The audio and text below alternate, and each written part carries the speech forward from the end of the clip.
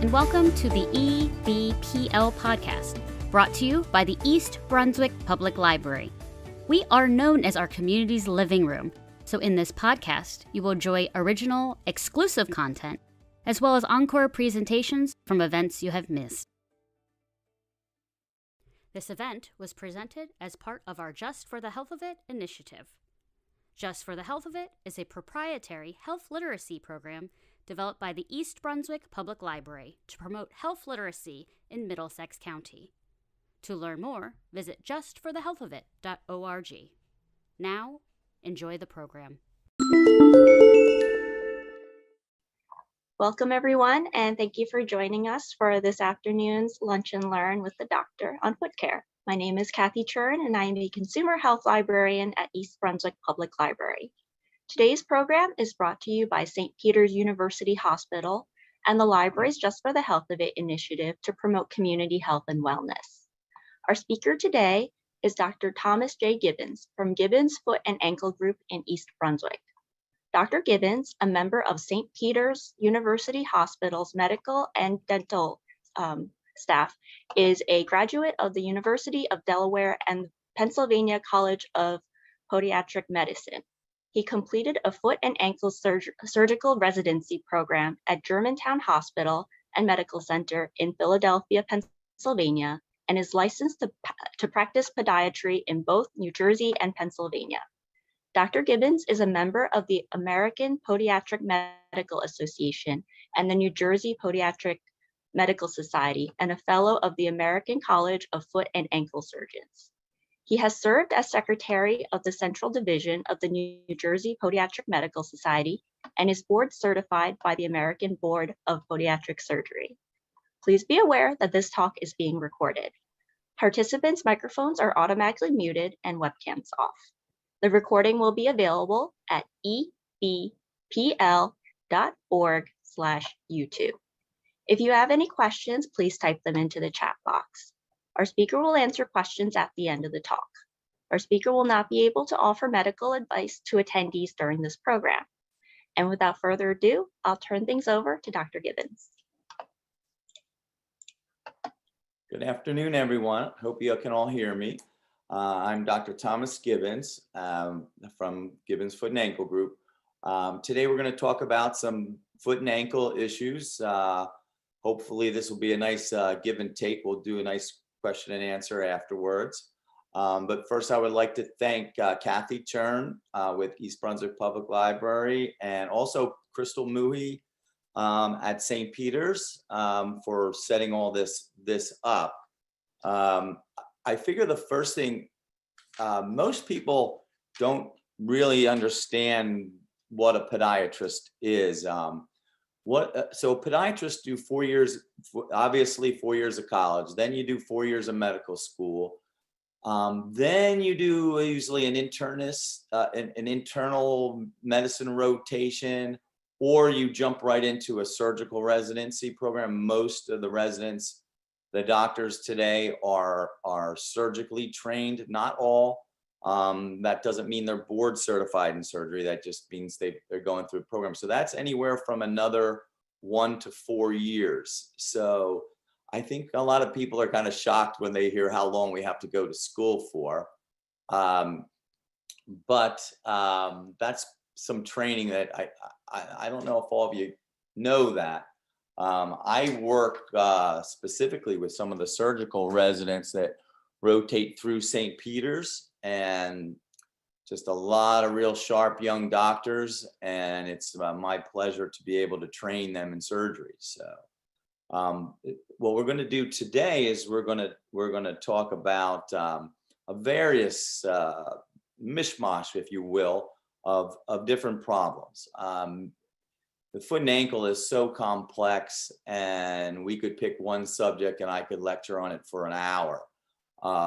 So what we're going to do is we're going to just pick some things I think you guys will be either relative to you or spark a little interest. So one of the most common things are fungus and fungus nails. Okay, so of course there's topical treatments out there, and they work pretty well on skin issues when it's related to fungus. But it's a tough go when you have some severe fungal toenails. There's some really good medications out there that are topical, but it's hard for a topical to get into the nail, make a right-hand turn and get into the root of the nail. It's practically impossible. So if you catch it early, the topicals are great. If you don't, there's oral medications, and there's debriding. The fungal nails get thick. That means when they get thick, they get painful. So podiatrists, Gibbons foot and ankle, what we do is we'll grind them down and we'll thin them out for you. And that makes the nail grow a little faster while you're using the treatment. And it also makes it less painful for you in your shoes. Oral medications. So years ago, the oral medications had a really bad stigma attached to them, regarding, liver problems. But they've been studied, and there's no black box warning anymore. But what I do and what we do at Gibbons Foot and Ankle is if we decide we're going to put you on an oral medication, we'll do what's called a hepatic function profile. And we will send you out for blood work for your liver enzymes. And if your liver enzymes come out great, it doesn't matter what medications you're on. It doesn't interact with any other medications, but it is metabolized through your liver, which most medications are. So you want to have a nice, healthy liver. So if someone's elderly and they want to go on the oral medications, or even if they're younger and they want to go on the oral medications to get rid of these fungal nails, we'll draw some blood, or we'll send you out to the lab and we'll get a hepatic function reading. And then once we start the medication, if everything is good, which 90% of the time it is, if everything is good, the tests come out great, then we'll start you on the medication. And about a month later, while you're on the medication, because you have to be on the medication for 3 months, pill a day for 3 months. Once you're on that, then what we'll do is we'll retest your liver enzymes and see how you're doing. And God, I'd say I've been in private practice now for 31 years, almost 32 years. In the last 20 years, I think probably I've had to take maybe 2 patients off the oral medications, just because their liver enzymes spiked, and then we took them right off. And the cool thing is, it goes right back to normal, which is nice. But anyway, that's fungal nails. Enough with that. I want to jump into some sports medicine. Okay, so like I said, we're going to be all over today. We're going to try to hit some hot topics. So let's start by talking about your children, your grandchildren. They're all playing sports. And the one thing that a lot of us don't realize is we're not born with all of our bones in our feet. You have 26 bones, not counting sesamoid bones. And what happens is children, what they'll do is they'll injure their growth plates. So you don't get certain bones until you're 3. Then you don't get your sesamoid bones till you're 12. So there's the great thing about that is children's feet are really mobile, really flexible. So usually they don't injure their foot or their ankle because there's not much to break there. It's all soft tissue, it's all cartilage, it's all growth plates. Okay, but then as time goes on, they fill in with the actual bone. So when you come into our office and we x-ray them and we see, certain bones forming at certain times, we know, okay, you're on schedule. Your growth rate is on schedule. You are X years old, and I see this bone, this bone, this bone. That's perfect. Okay. So when you're talking about children's feet being so pliable because the bones aren't formed yet, they are great candidates for prescription orthotics.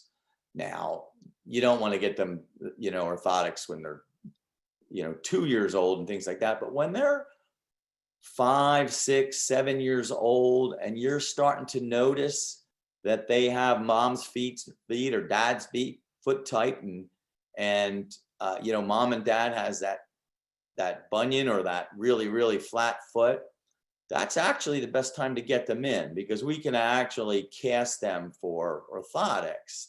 And the prescription, there's something called flexible flat feet. So some people have rigid flat feet, and then that's a tough one, because the only way you fix that is surgically. But flexible flat feet, if you can cast them in orthotics, and you can actually get that flexible flat foot by the time they're an adult, that they no longer have it. They have this great arch, which is something that most people don't realize.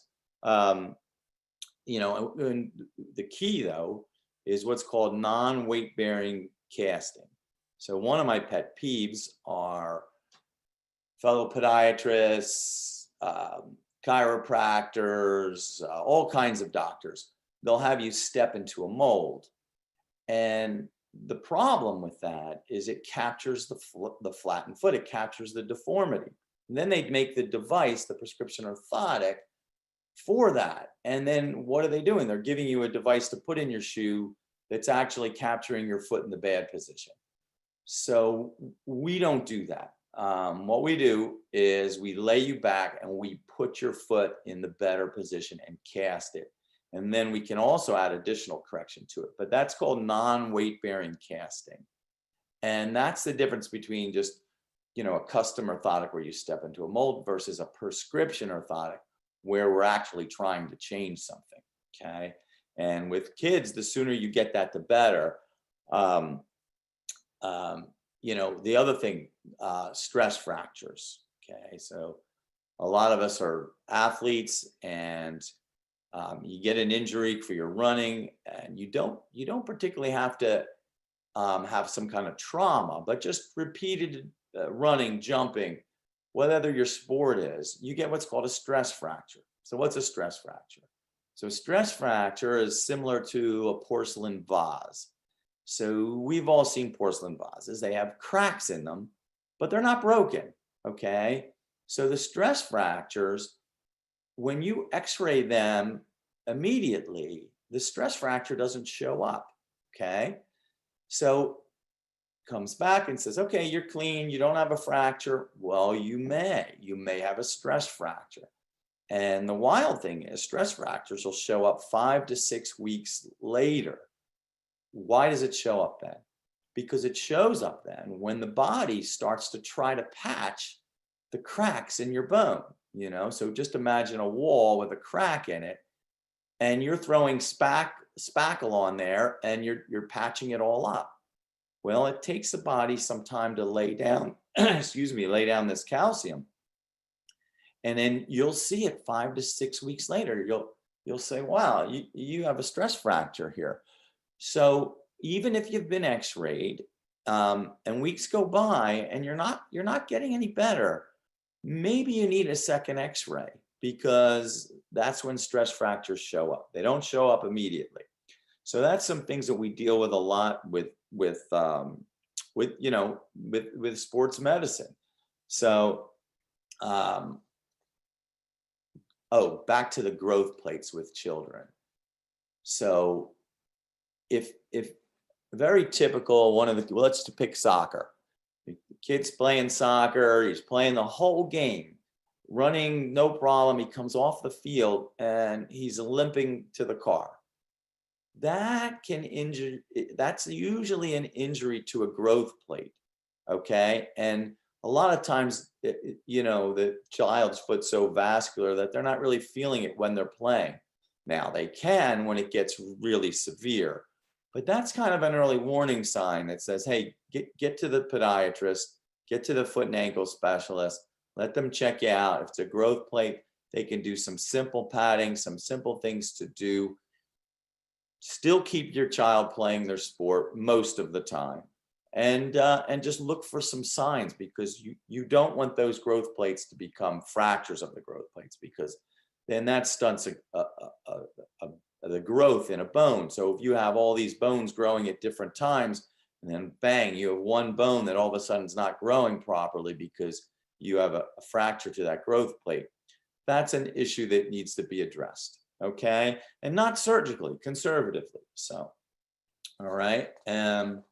So now let's talk about something that a lot of us have had, including myself, and that's called plantar fasciitis.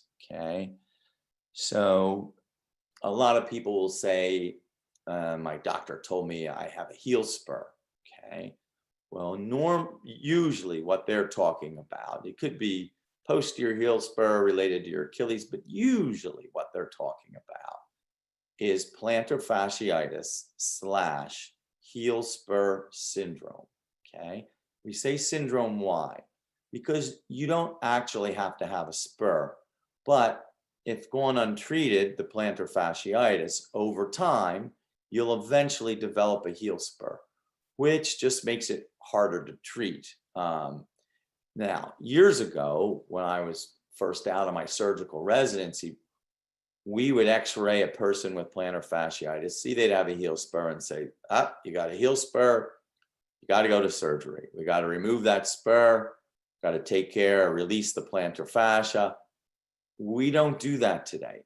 And if someone wants to remove that spur for plantar fasciitis, you find another doctor, because we don't do that today. People have spurs all over their bodies, and if we can get the plantar fascia from pulling on the spur, then we relieve the pain. If there's no pain, who cares that there's a spur there?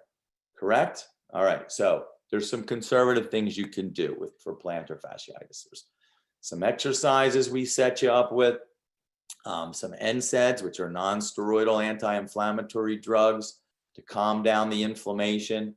Cortisone injections are used. We usually have a limit on those.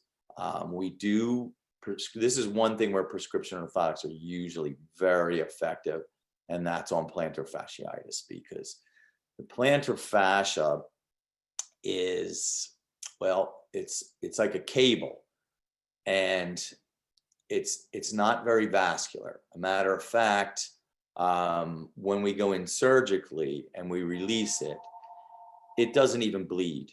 So the fascia is surrounded by musculature all around, but the actual fascia is avascular. So it's more like a cable. And what happens is, if we can increase your arch, what we do is we decrease the pull that cable, the plantar fascia, has on your heel. If we can do that conservatively, that's why things like, I'll always start out with the over-the-counter, cheap arch support, do some exercises, try an anti-inflammatory. If that doesn't, excuse me, then I get more aggressive. I'll do some cortisone injections or make prescription orthotics. And that'll also depend on the person's job. If they're on their feet all day long, some of my OR nurses, a lot of them wear prescription orthotics. And it's because they're on their feet standing. The same with warehouse workers, people that work behind cash registers, anyone waiters, waitresses, anyone that's on their feet a lot. By increasing your arch, you can decrease the pull of the fascia on the heel, and it usually makes the plantar fascia calm down. Now, that's about 80-90% of the time, which is great odds. Now, there is a surgery now that we do called an EPF. It's called endoscopic plantar fascial release. Okay. And it's not like the old days. We actually go in with a scope, and the scope is about the third of a pencil. So it's very tiny, and the scope has a light on it, a camera on it, and I can slide blades through it. And we actually go in and release a portion, what's called the medial band of the plantar fascia, and we release that. And you get a stitch on one side, a stitch on the other side, and that's it, one stitch. And you have a bandage on for about 5 days. And then after that, just a Band-Aid. We'll get our big construction workers, 250 pounds, 270 pound construction workers, back to work in their boots in a week's time. I mean, it's amazing, this procedure. So yes, you exhaust the conservative, and this is coming from me, who likes to do surgery. That's what I'm I'm board certified in surgery. I trained for it. That, means years longer, but always exhaust the conservative. Okay? It should be your rule number one. Okay. And then, but this is a case where you should not fear the surgery. This is one of the easier procedures that we do. It's also one of the easier procedures for the patients, which is nice, which is brings us to more surgeries and some of the innovations in surgeries that we're doing now. So let's talk about one of the big ones is the bunions. For all of you out there that don't know what a bunion is, it is actually your first metatarsal bone that has shifted out of place. And contrary to what most people believe, it's this growth on the side of your foot right by your big toe. Okay, just below your big toe. So that joint right there. So with that in mind, think of the first metatarsal bone that has swung out of place. That's your bunion bone. Think of it like a pendulum. So this pendulum is swung out of position and it's gone all the way over to an extreme and it's not going to swing back in. And that's where things like prescription orthotics don't help. When you're past that, this bone is out there and the only way it's getting back in is if we cut this bone, shift it back in. Now, keep in mind that there's conservative stuff to do. Obviously wider shoes. You can try orthotics at a younger age if we're catching the bunion right away to slow down the progression. But orthotics won't help once that bone is way out there. The only thing that's going to bring that back in is surgery. Okay, and that joint alone, it's called the first metatarsal phalangeal joint, that bunion joint, okay? That bone alone, or that joint alone, there's about 20 different procedures, So there's everything from joint replacement to literally just simple things where you just go in and remove some loose chips of bone that are in there and clean up some damaged cartilage. To procedures, like I said, where we actually replace the joint, which is a great procedure. It's not one for our long distance runners because pounding would be too much for it. But for everybody else, it's great. We get men and women back on the golf course with joint replacements. It's wonderful. More commonly, we actually have to cut and shift the bone. We swing it back in. Now, years ago, you would have to put certain pins in. Sometimes the pins protrude from the body, or put some screws in. Now, some of the great innovations is absorbable pins and screws. So these things just dissolve. So we'll cut and shift the bone, put it back in place just where we want it, just where you want it, where the function is the joint moves well. Great thing about it, they just dissolve. So later on, you don't have to come back to me for another surgery saying, hey, my screw is backing out, or that pin has shifted. These just dissolve. And they're, these biochemists have figured out a way to make the absorbable sutures into absorbable pins and screws. So while the bone is healing, the actual screw or pin is actually dissolving. So it slowly just dissolves over time while it's holding it in place. And it's just another great innovation that we have come up with to keep people quicker recovery, less likely to need a follow-up surgery. I mean, we all know people that have had to go back and have a plate removed or a screw removed, and this is a way that you don't need to do this anymore. So at least with certain things, there's times when to do it, and that's where the digital X-rays come in, and we take a look and see right in our office, we can see your bone density. So we can see, okay, you know what, we're going to need to do a certain type of fixation because your bone density is not as great as someone else's bone density. So there's certain things that we know go better with certain bone types. And we address it like that, which is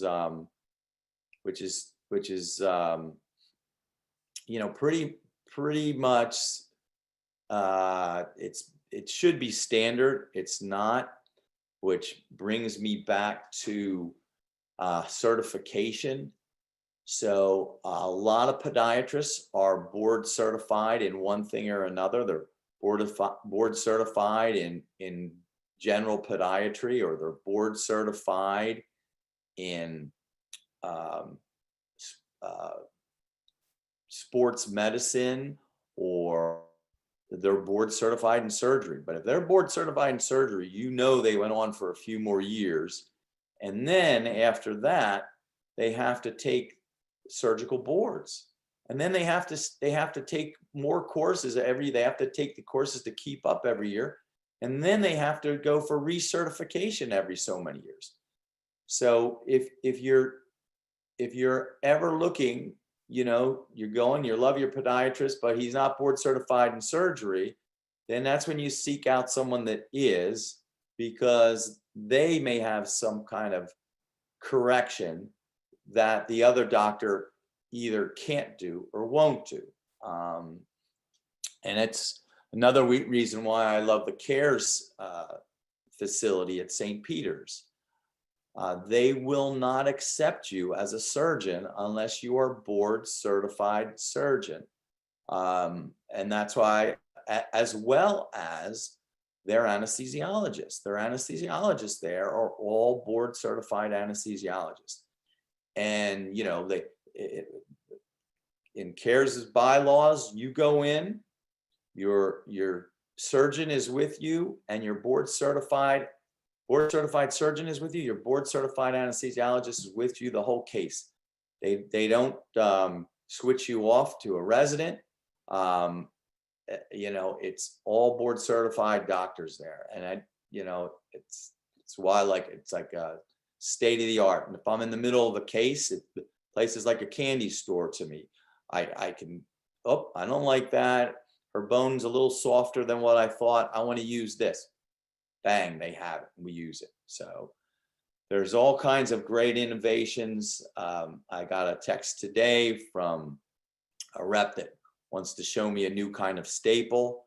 So we'll do that. We'll review that and see. And one thing I learned from my surgical director down in Philadelphia is you do not want to be the first doctor to do a new surgery. Let them experiment on some other patients, but not your patients. So we kind of try to keep that in mind and live by that, and do what we know works, and you know, go from there. Now, I don't know if you want me to keep rambling on, or do you want me to? Well, I should say this. So speaking of certifications, we have a website at gibbonsfootandankle.com. And because I'm board certified in surgery, I belong to the American College of Foot and Ankle Surgeons. So if you go on our site, you then get access to their library. And that library is immense. It has videos, it has lectures on everything you can imagine with the foot and ankle. And the way you can get into that is you go through gibbonsfootandankle.com, and then you click on there's an educational section. You click on that, and then you can just look up whatever you like, and you get a vast array of things dealing with the foot and ankle, because I know today we're just touching on a few subjects. So with that, I think we'll see. Should we open it up for questions and answers? Kathy? Yeah, sure. So let's open it up for questions. So if you have any questions, just type into the chat box. I'll read it out loud to Dr. Gibbons. Okay. So a question that just came in, how often should orthotics be replaced? Okay, so that depends on what you're using them for. So right now, I have two pairs of orthotics. I have a pair that I work out in, and then I have a totally different kind of pair for my dress shoes, when I'm just standing and walking, that sort of thing. Those orthotics will last me, I don't know, 6, 7, 8 years, because I'm an adult and my foot's done growing. So once you get the foot in the right position, you want to keep it there. However, if you're running 4 or 5 miles a day, then they may need to get replaced every 2, 3 years. Well, the orthotic. Now, my ones that I work out in, I actually refurbish them. So I remove all the soft stuff and I put all new soft stuff on there. So they come back like they're brand new. I leave the actual hard part of the orthotic alone because I like that. But once that starts to flatten out on a runner after a few years, then what we do is at that visit, we come in and say, okay, this is where we wanted your foot. Your orthotic is now flattening out. We need to replace it. And that could be just a few years, but we have patients that come in with orthotics that are 10 years old and say, how they doing? Yeah. So that all depends on your activity level and then what type of shoe. I mean, I've made them for New York City ballerinas to high heels to running shoes. So we can make them out of almost any material.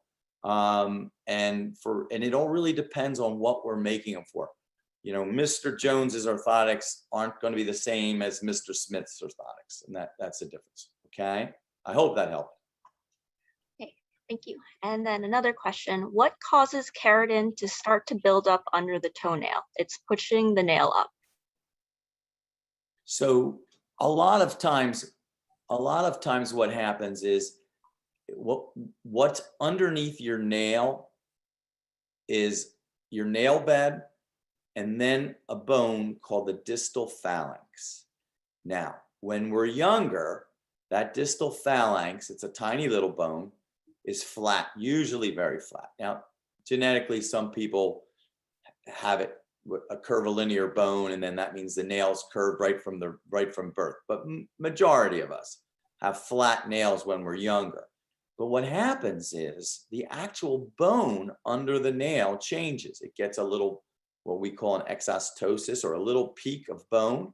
And then the bone itself is actually pushing up the flesh under the nail. And then that causes the nail to buckle up. So a lot of times it's actually from underneath. I hope that helps. And then for stress fractures, if it doesn't show up in x-rays, how does one know that it is a stress fracture and what symptoms does it have? Okay, so stress fractures are painful, and they can be fine when you're not on them. So like if you're just sitting around or you're sleeping, you're okay, all right? But then you go out and you walk for a mile, and the further you get into that walk, the more it starts to hurt, okay? They usually occur, they don't have to just occur, but they usually occur in what's called your metatarsal bones, all right? And yes, they do eventually show up on x-ray because the body will start laying calcium down to start thickening that bone. The metatarsal bones are very thin, skinny bones, but very functional. And, when they do crack, the body will repair it eventually, okay? But it helps to know, and it helps to know to stay off of it and do what you got to do. Sometimes we have to put patients in either a surgical shoe or a walking boot for, a few weeks time, just to let it calm down. But eventually it shows up on x-ray. The person wants to know, would a stress fracture heal by itself then? Well, it depends. They usually do fit, and if you're non-weight bearing or you're put into a boot, okay, then they usually do. They'll usually have the body, but unless you have some kind of condition where your body has a hard time healing bones, then they don't. So if you were put in a boot, if you were put in a surgical shoe, if you were limited in your activity, and you did this for 6 weeks, 2 months time, and you're still having problems, then maybe there's something else going on. Maybe you have a neuroma, which is a whole nother thing I didn't talk about today, but it's an actual inflamed, injured nerve that happens quite frequently in the foot. So there could be something else going on there too. Okay. Let's see. Okay, and then someone has a question. They have broken toe, but now there is a fungus, a nasty fungus 10 years later. Is this like a coincidence or is this related? It's probably not a coincidence. So funguses take advantage of a damaged area. So there's these things called dermatophytes and saprophytes, and they're these fungal spores. And they love to take advantage of a damaged area, either the skin there or the nail there. Now, these fungal spores, they're in your house. They're outside, they're on trees, they're in the grass. And most of the time, very, very, very benign. But they are looking for a moist, dark environment. Fungus loves two things: moisture, darkness. It's why it's rare that people get fungal nails, except for a trauma to a finger. It's rare that they get them in their hands because they're exposed to light. But our feet are just the opposite. We put shoes and socks on every day. At night, we go to bed. We're under the covers. There's the darkness. We don't always dry our feet all that well, plus our feet perspire. So it's a perfect medium for a fungus. And a fungus just needs a little crack in your nail, a little split. And what everyone doesn't realize is if you look at your nails, they look like a nice shiny piece of glass. But if you were to look at it under a microscope, it looks more like a screen, right? So it's got these striations in it. Well, on a lot of us, we actually have an enzyme that actually helps fight off this fungus. But then there's some people that don't have that. And what happens is they're a little more prone to getting fungal infections. Now, you damage that toe or that nail, and that allows the fungus to get in. And it gets in, and one spore, 100 spores, they're pretty much invisible. You can't see them. But over time, over years, that little area gets bigger and bigger. And then the next thing you know, your nail starts to change colors and it starts to get thicker. And depending on what kind of spores it is, or dermatophytes or saprophytes, they can be white, they can be yellow, they can be brown. So you'll see differences. Yeah, they're nasty little buggers, but they are opportunistic. So they'll look for an avenue to get in, and then they have really the perfect medium in our feet with the moisture and darkness. So I hope that helps. And then the person who had the question about the fungus says, "That's it. Thanks for solving that mystery." Okay, I'm glad. Yeah. And then for ingrown toenails, what are the typical treatments for it? So it depends. If it's one time versus chronic, if it keeps coming back, if it keeps and then there's sometimes where it's really not the nail's fault, it's the skin is crowding the nail. So there's ways of keeping the skin away so that the nail can grow. And then back to how the nail grows. Remember, we were just talking about, a flat bone, the nail grows out flat. If the bone is peaked, then the nail gets that kind of keratin underneath it, that hard, dead skin, and then that can be painful, and then also can be an ingrown. So there's all kinds of procedures, from just starting to, so this is the other thing. When your kids are young, if their nails are flat, this is toenails we're speaking of. Cut them straight across. Don't cut them too short, but cut them straight across. Now, that's the rule of thumb. As you get older and that nail doesn't sit flat anymore, you have to change that rule, okay? So you have to start arcing it a little bit to keep it out of there.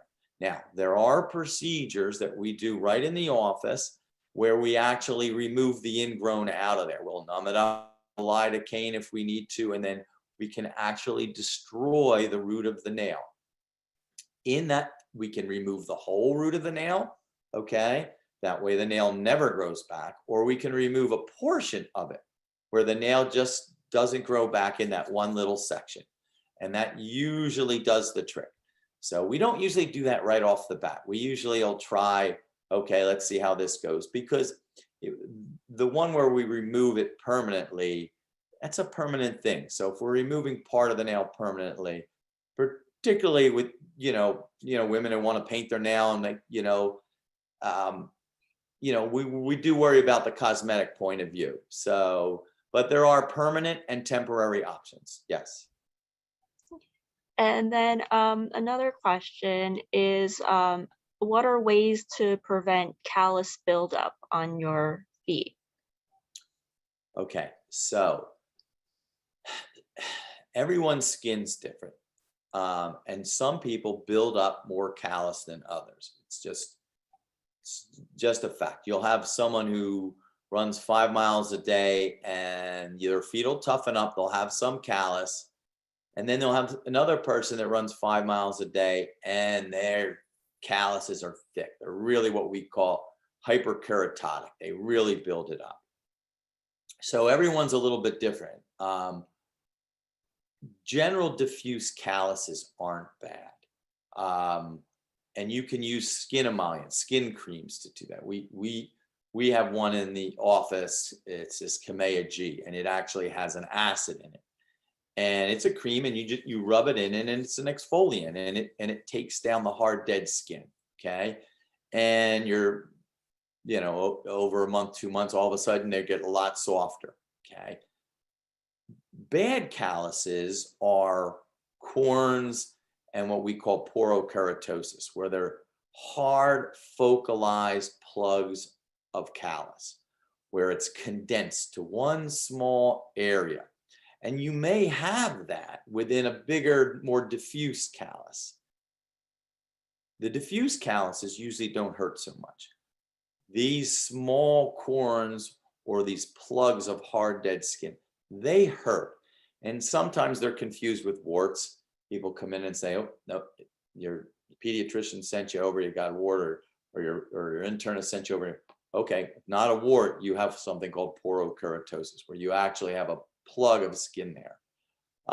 And they hurt, and they should be worked on. They should be tried to minimize them, and they're tough to get rid of permanently, but to be kept under control, we can easily keep them under control, which is good.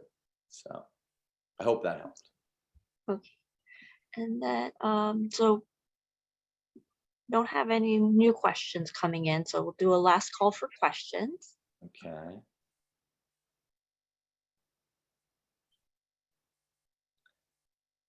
I'm just gonna wait maybe like a minute in case someone's still in the middle of typing. That's fine.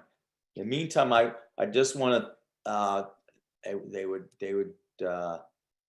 I just want to thank my staff at Gibbons Foot and Ankle Group. Jacqueline, Jennifer, Laura, they're the best. And you guys, once you deal with them, you'll love them, because they really have your best interest at heart. So. All right, so I guess that's it for questions.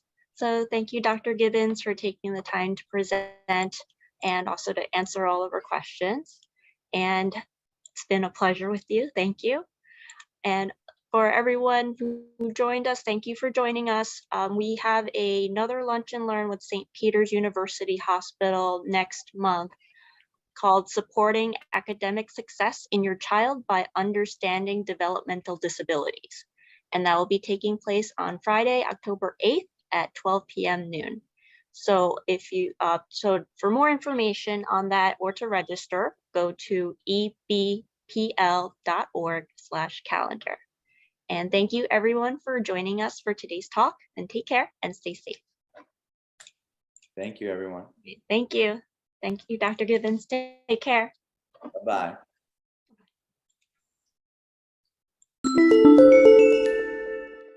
Thank you for joining us for today's episode. You can enjoy our previous episodes by subscribing now using your favorite podcasting app. To learn more about the East Brunswick Public Library, visit our website at www.ebpl.org.